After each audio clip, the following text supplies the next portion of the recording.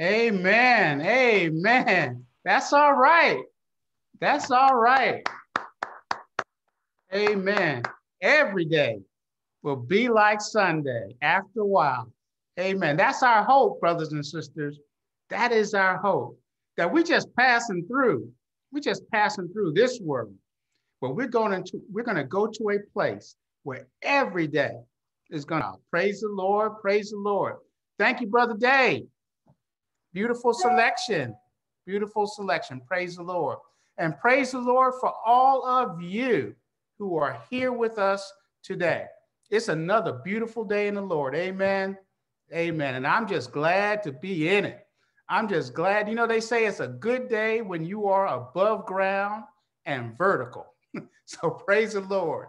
I just thank God that I am above ground and I am vertical, have full activity of my limbs, clothed in my right mind, though some might disagree with that, but clothed in my right mind, a reasonable portion of health and strength. So I'm thankful to the Lord for another day when I can lift up his name. Amen. Amen. And I'm thankful for all of you and your presence here today. God is so good.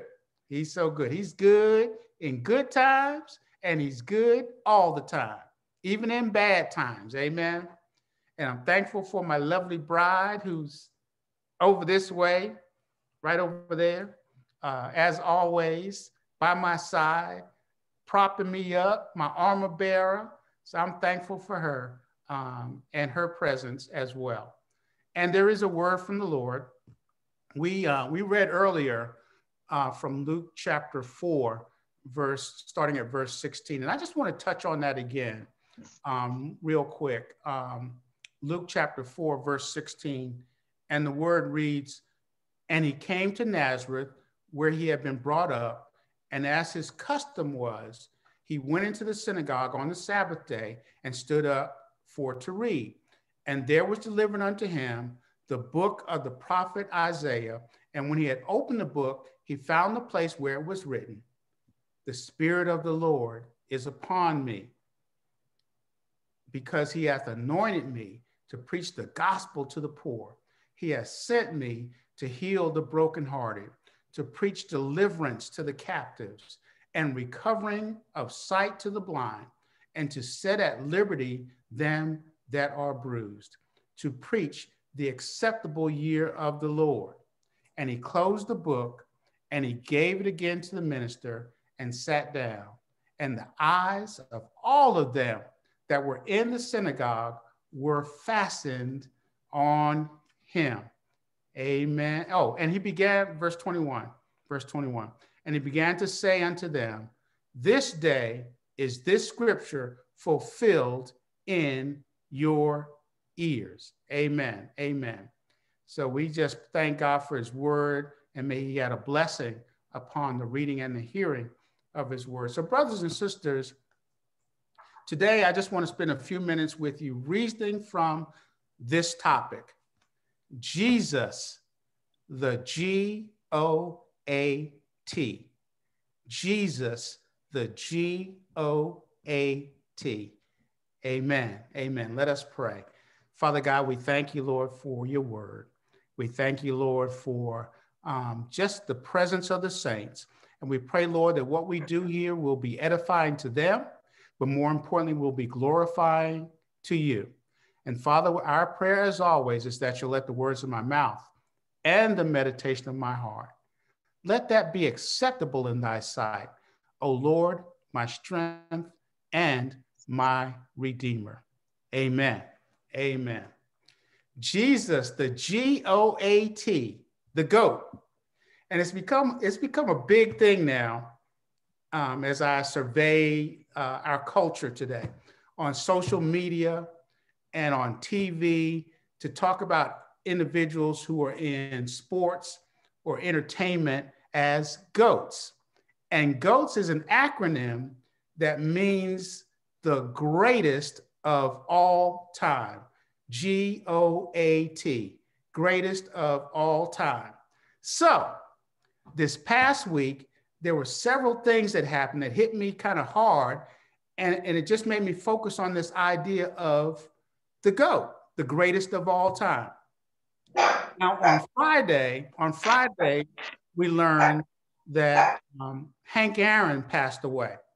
And I was fortunate enough way back to be on a plane, riding on a plane with him, and I got his autograph. Hank Aaron is a Hall of Fame baseball player, and he's known for breaking Babe Ruth's home run record. And it's a record that stood for over 30 years. And he continued to hold and continues to hold several other baseball records. And because of this, and because of his accomplishments on the baseball field, some say that he was the GOAT for baseball, the greatest of all time. Then last week, I'm watching this documentary on Tiger Woods. And there were those that would say Tiger Woods is the greatest of all time in golf. And then last week, I'm watching football on television, and I'm watching the playoff game with the Tampa Bay Buccaneers and Tom Brady, who's the quarterback of the Tampa Bay Buccaneers. Their team won the playoff game. I can't stand Tom Brady. I just don't like him. But he's a very good quarterback. And some say, and we're saying on this program, that he is the GOAT, the greatest of all time in football. And you know what? Because of this, people say other people are the greatest of all time. Muhammad Ali, the boxer, the former heavyweight champion of the world, he called himself the greatest. And there are other people who are called the greatest of all time, GOATs, the greatest of all time. Some people say Serena Williams in tennis, Michael Jordan in basketball, Wayne Gretzky in hockey, and even in entertainment, they say the greatest of all time in entertainment was Michael Jackson. Now, there's a problem with this designation, right? There's a problem because everybody doesn't agree on the people that get this designation. And they can argue and they will present a case that somebody else should be the GOAT. You know, it'd be like, Michael Jordan? No. He's not the GOAT. The GOAT is LeBron James. Tiger Woods? No, you got to be out of your mind. It's not Tiger Woods. Jack Nicklaus was the greatest golfer of all time. Hank Aaron for baseball? No. Willie Mays was the greatest baseball player. And Michael Jackson, the greatest entertainer of all time? No way. Some people would say Elvis Presley was the greatest entertainer of all time, and so on and so on. People will argue back and forth. And especially I remember when we could go to the barbershop, there would be these arguments in the barbershop about who the greatest of all time was, no matter what sport it was or entertainment, whatever. But let me tell you one thing. But there's one thing I do know, and there's no dispute about the greatest person in the history of the world. Hallelujah. Jesus is the greatest. Jesus is the greatest of all time. Jesus lived with purpose. Jesus lived to serve other people. Jesus lived with passion. Jesus is the greatest of all time. So when we say he's great, we're not just saying that he's great. We're saying that he's the greatest. Nobody can compare with him. There is no one beside him. No one can even come close to him. He eclipses every other great individual or personality that ever existed or that will ever exist. Jesus has it like that. He's amazing like that. He's God. And when we say that he's God, we say that he's God all by himself. Hallelujah. We mean that he's in a class of his own. Nobody compares to Jesus. So all through the Bible and before he's born, all through the Bible, we see prophecies go out about who Jesus is going to be, how great he's going to be. And so in Isaiah chapter 61, this is an amazing prophecy because in it, Isaiah presents the promise of the coming Messiah, the promise of what Jesus was going to do on earth. And then, as God would have it, from today's text that we read in Luke chapter 4, Jesus goes into the synagogue one morning. because this was a tradition for young men to step up, and then they would give them a scroll, a scripture from the Old Testament, and they would open it up and they would read it in the hearing of everybody that was there.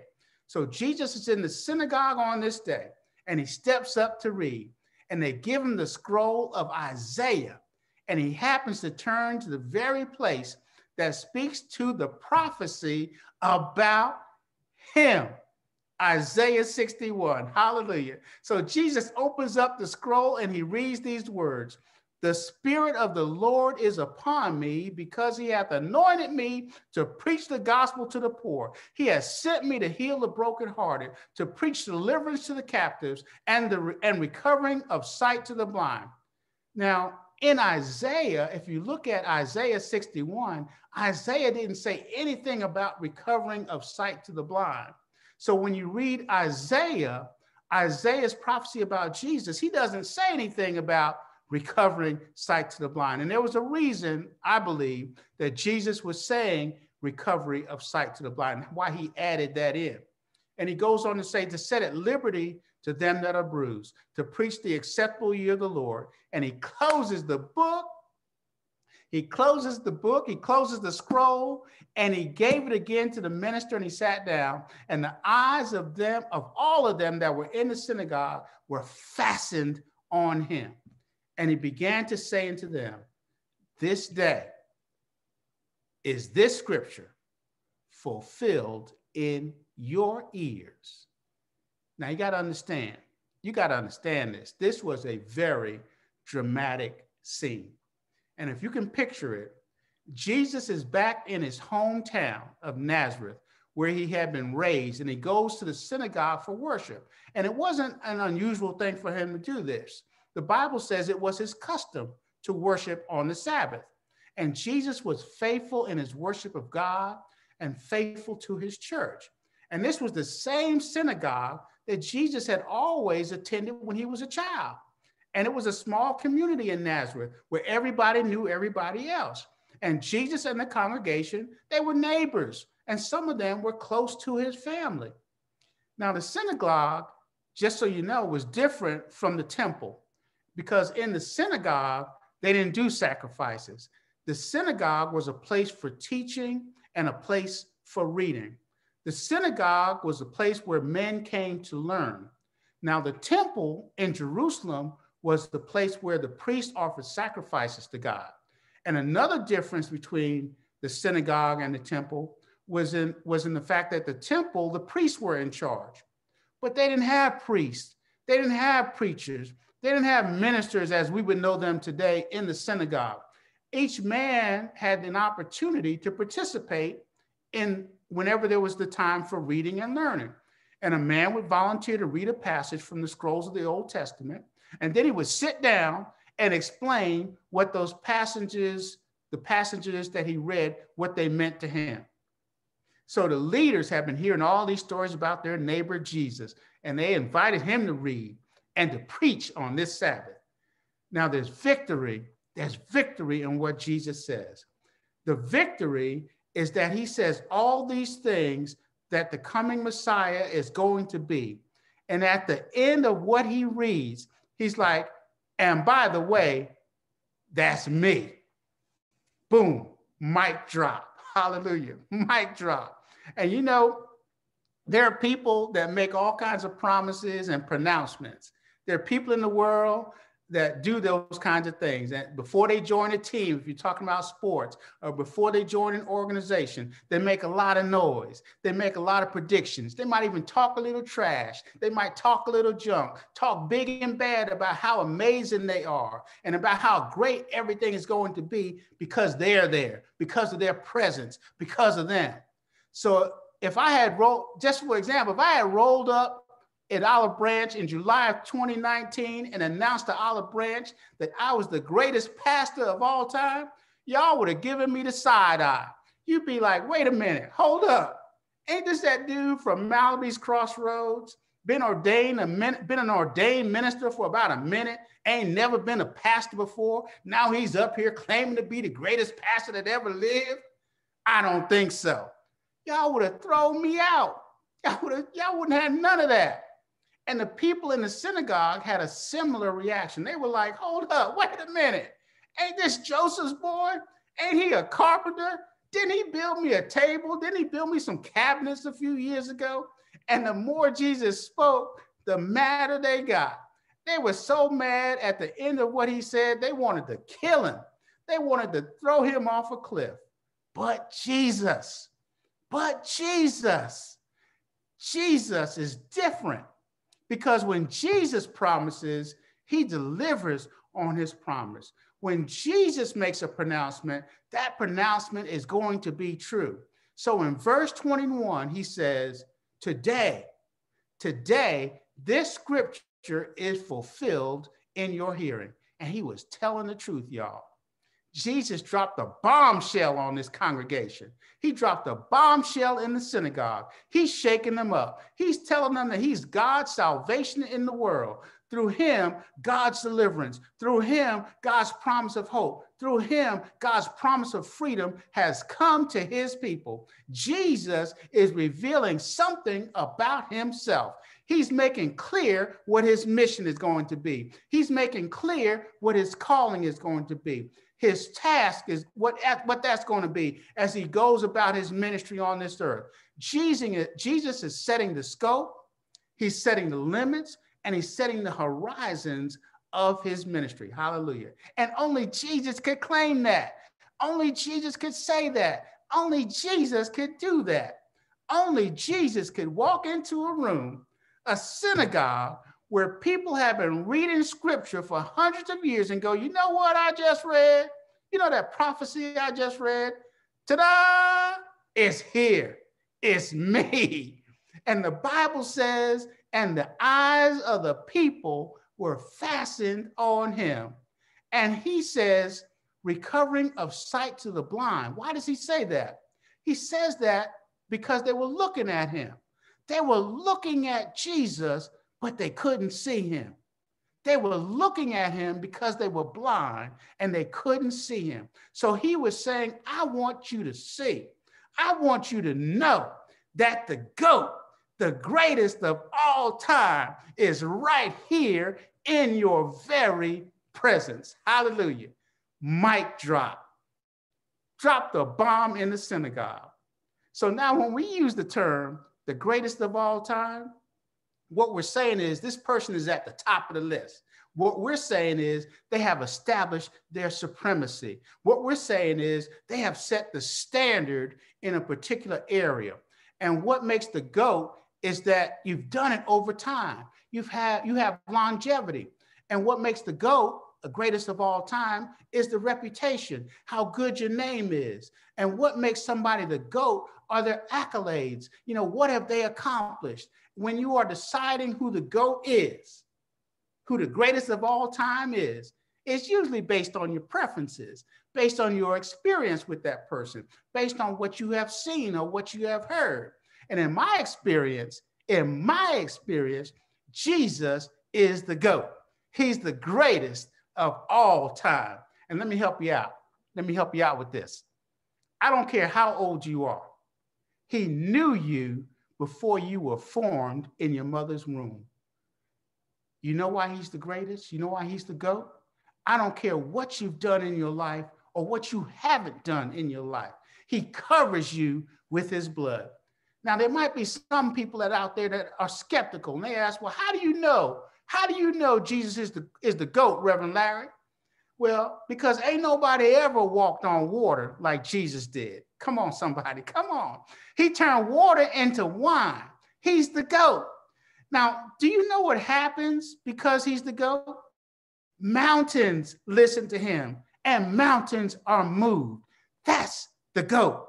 I don't know what you might consider a good day for you, but a good day for Jesus is that he was walking in a town. Once he was walking in a town called Capernaum, and there was a man who was brought by 4 friends. The man was on a mat, and they ripped off the roof of the house, and they lowered the man down, and Jesus told him, pick up your mat, follow me, you're healed. That's a good day for Jesus, hallelujah. And you know what else happened in the day? One day, Jesus was preaching, and he walks on the scene, and there's this man named Jairus, and he was a ruler who called Jesus because his daughter had died. And then there was this woman with the issue of blood that hears that Jesus is coming to town, and she believes that God would heal her if she could just touch the hem of his garment. You got to be the GOAT. If you don't even have to lay on hands, she just touches him and she was healed. Jairus' daughter was brought back to life, all in one day. That's a good day for Jesus. And that's why Jesus is the GOAT. Now check this out. Check this out. When you read scripture and you do a little bit of study on scripture, you will see that way back in the book of Genesis, Jesus was actually there. You know, God was there in three persons: God the Father, God the Son, God the Holy Spirit. Genesis chapter 1 says, let us make man in our image, after our likeness. Well, Jesus is part of the us, and Jesus is part of the hour of creation, and that account that's found in Genesis. Jesus is the word spoken about in John 1:1. In the beginning was the word, and the word was with God, and the word was God. That's GOAT worthy right there by itself. The prophets prophesied about Jesus. He hadn't even existed yet. And Isaiah said, and you shall be called Wonderful Counselor, the Mighty God, the Everlasting Father, the Prince of Peace. Come on now. Come on, somebody. That's the GOAT. That's the GOAT. Jesus even self-proclaimed. He called himself the GOAT in Revelation 1:8. He said, I am Alpha and Omega, the beginning and the ending. I am the one who is, who always was, and is still yet to come. Jesus is the greatest of all time. Jesus is the GOAT. You know why else Jesus was the GOAT? He had the biggest fish fry ever. Hallelujah. Hallelujah. He took 2 fish and 5 loaves of bread and outdid a whole slew of Red Lobster restaurants. That's Jesus. That's Jesus. And that's why he's the GOAT. You know why else Jesus is the GOAT? Because there's nothing you could do, nothing that you could do that could ever separate you from his love. Hallelujah. Nothing. You're covered. Jesus knew what you would do before you even did it. And he already set aside his blood to cover what you didn't even repent for yet. That's GOAT worthy right there. That's the Jesus I serve. Jesus was so awesome, professionals left their professions to follow him. They just dropped everything and followed him. Jesus was so awesome that when the disciples had fished all night, Jesus shows up and he says, hey, throw your net on the other side. And they got so much fish, so many fish, they didn't have room to receive all the fish. Exceedingly, abundantly, above all that you could ever ask or think. Jesus is the man. Jesus is the GOAT. At the Last Supper, he washed the feet of somebody that was going to betray him. That's the kind of God I serve. I serve the greatest of all time. I serve Jehovah Shalom. I serve a God of peace. I serve Jehovah Jireh. I serve a God that provides. I serve Jehovah Tiskanu. I serve a righteous God. I serve the Alpha and the Omega, the beginning and the end. I serve a Jesus who wakes up and storms the silence. That's the kind of God I serve. I serve a God who walks on water with no flotation devices. He's great. He's amazing. And somebody might say, well, wait a minute, Reverend Larry, you're a pastor. You're supposed to think about Jesus that way. Well, if you think that, you don't know me. You don't know who I used to be. You don't know how I still need Jesus every day. I don't love him because of my position. I don't love him because I'm supposed to love him. I don't love him because I'm a minister. I love him because he covered me when I didn't deserve to be covered. He's the greatest of all time. And in and of myself, I'm not even qualified to be here speaking to you today. But God, but God, but God, who is rich in mercy, for his great love wherewith he loved me. He brought me from a mighty long way. He has blessed me beyond measure. He didn't have to do it, but he did, in spite of myself. In spite of myself. Praise God. Praise God. Now, if you just take a minute, y'all, and think about the goodness of Jesus and all that he has done for you. Hallelujah. Just take a minute and think back over your life and see the hand of God working in your life. There's no other conclusion that you can come to other than Jesus. Jesus the Christ is the greatest of all time. Hallelujah. There's some final thoughts about why he's the greatest of all time. He's the greatest of all time because no one has ever loved like him. Hallelujah. Thank you, Lord. Nobody has loved like him. John 3:16. For God so loved the world that he gave his only begotten son, that whoever, I love that, whoever, it doesn't matter what you look like. It doesn't matter what color you are. It doesn't matter if you are a Republican or Democrat. It doesn't matter where you come from. It doesn't matter how big you are or how small you are. It doesn't matter what you've done. Whoever, you are in that whoever. And because you are in that whoever, you should be grateful because whoever believes in him, hallelujah, shall not perish, but have everlasting life. Thank you, Lord. Thank you, Jesus, for your love. And you know why else? Why else Jesus is the greatest of all time? Because you don't have to wait for worship service on Sunday to get to him. Hallelujah. He's the greatest of all time. Why? You don't need a pastor. You don't need a deacon to lay hands on you, to lay hands on your children, or lay hands on anybody in your family. He's the greatest of all time. He's the greatest of all time because you can wake up and lay hands on yourself. Hallelujah. He's the greatest of all time because even if you're sick in your mind, sick in your body, sick in your spirit, whether or not you might be afraid, you might be distressed, you might be disheartened, or whatever you might be going through, your faith in Jesus can kick in because of the hand of Jesus. Hallelujah. And I don't know about you, but I have experienced Jesus in my life, and I'm so thankful for that. He may not come when you want him, but guess what? He's always right on time. And maybe the top reason that Jesus is the greatest of all time, hallelujah, is because that he redefined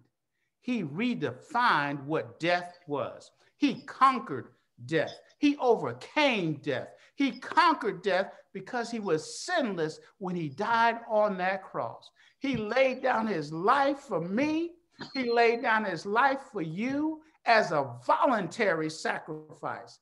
And because he did that, he removed the penalty of death, the sting of death, and now everybody, man, woman, boy, and girl, everyone who believes in him has victory over death. Hallelujah.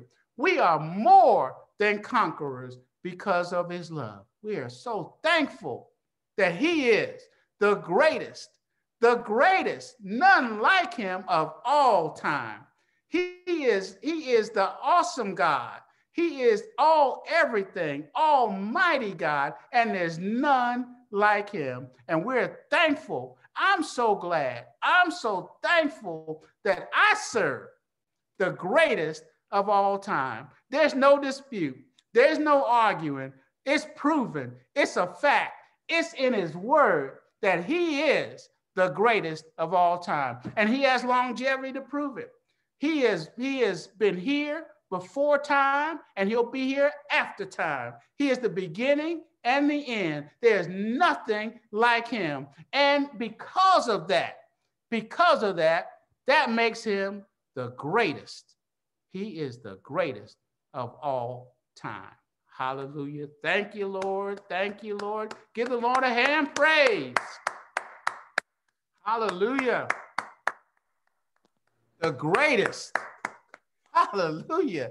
The greatest of all time. I don't know about you, but I feel pretty good about that. I feel good about that thing, y'all. Do you know who we have in our corner? Do you realize who we have in our corner? Hallelujah. Man. He's got the greatest of all time who knows us. You know, I got an autograph of Hank Aaron. I thought that was something at one time. But guess what? I already had Jesus's autograph. Hallelujah.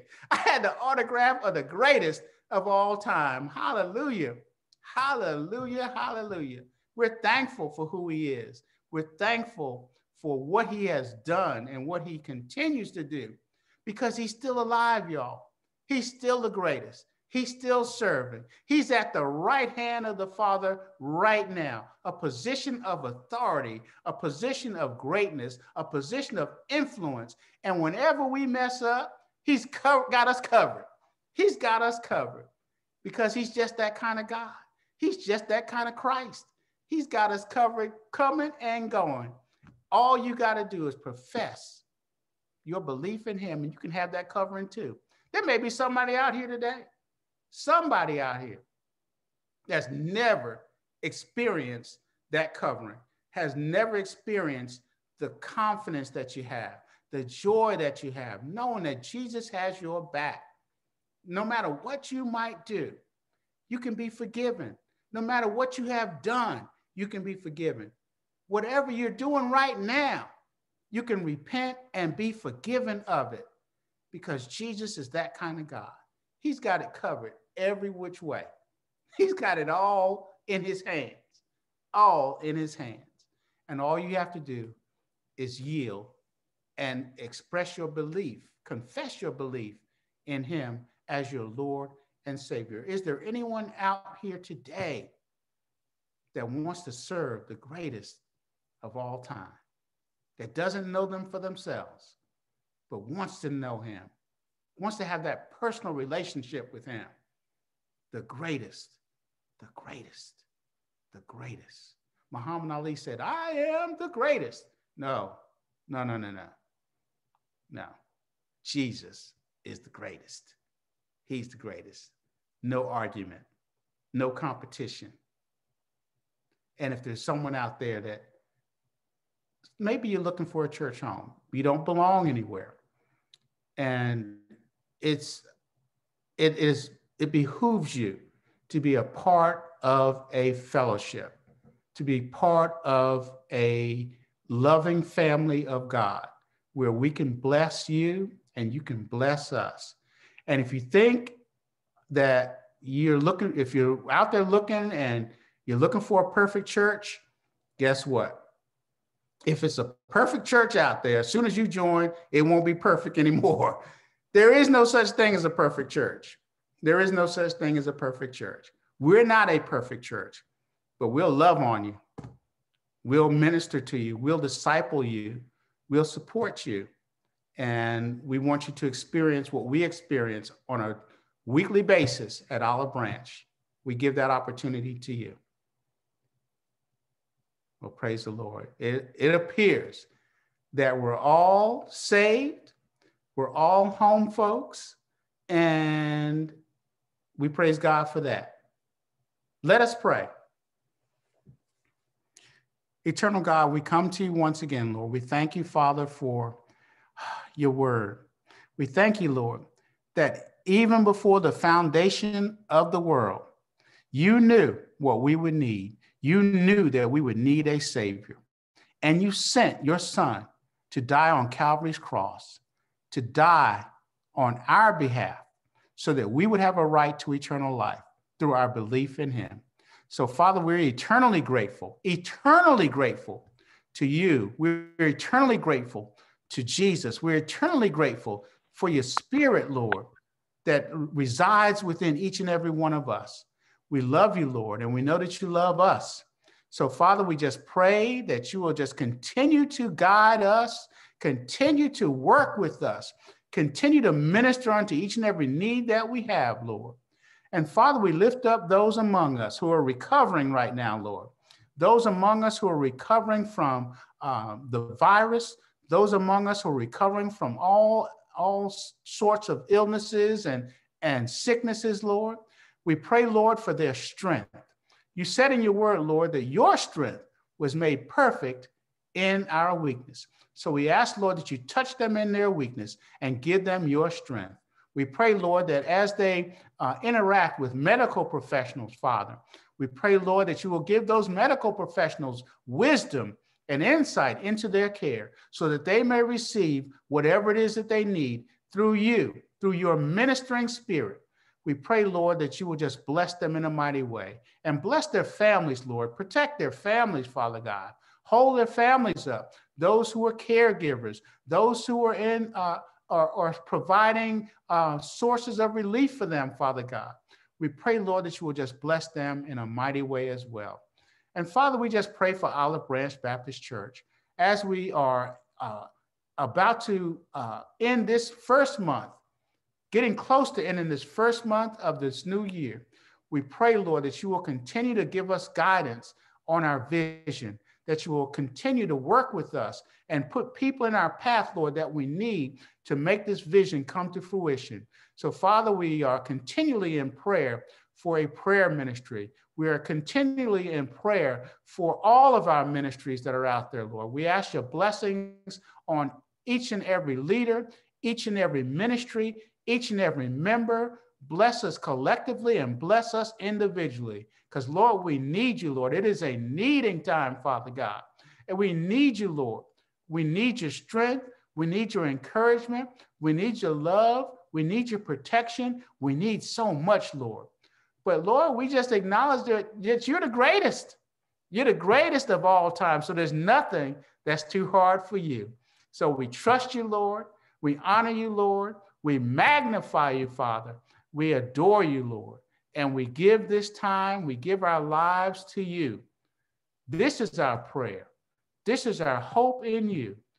We pray this in Jesus' name. Now unto him who is able to keep us from falling and to present us faultless before the presence of his glory with exceeding joy, to the only wise God our Savior, be glory and majesty, dominion and power, both now, henceforth, and forevermore. And all of God's people said, amen. Amen. Amen.